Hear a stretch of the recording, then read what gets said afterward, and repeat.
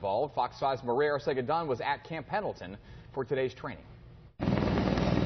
From the air and on the ground, Marines from Camp Pendleton, the Navy's 3rd Fleet, CALFIRE, and the San Diego Sheriff's Department are all working together. It's all part of an annual training exercise between military and civilian agencies to prepare for this year's upcoming wildfire season. Just bringing everything together that has been worked so hard on between the folks at CALFIRE and the military and developing that agreement so that in the event we need to mobilize them during a wildfire, it's not a weekly process. It's done in a matter of hours now to have our local military, Navy, and Marines up flying for a fire. Camp Pendleton's commanding general, Ted Banta, knows the importance of this collaborative training.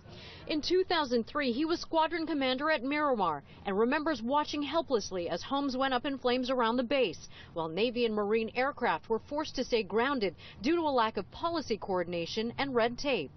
So we've come a long way since then, and that's exactly what we're here to show today is all of those things that we've put in place, that we've established, that enable military and firefighting agencies to work together. Part of that teamwork includes providing military aircraft to help fire crews. The water bucket training is simple, but officials say coordination requires a lot of preparation, especially because wildfire conditions can change so fast. It really isn't dumping water on the fire, it's dumping water in front of the fire to prevent something else from catching on fire. So, like I said, they tell us what they desire on time, at the time that we're on radio comm. Say, all right, shift left, shift right, tag and extend it. Whatever they tell us, we do our best to comply. That was our Maria Arcega-Dunn reporting. For the next 13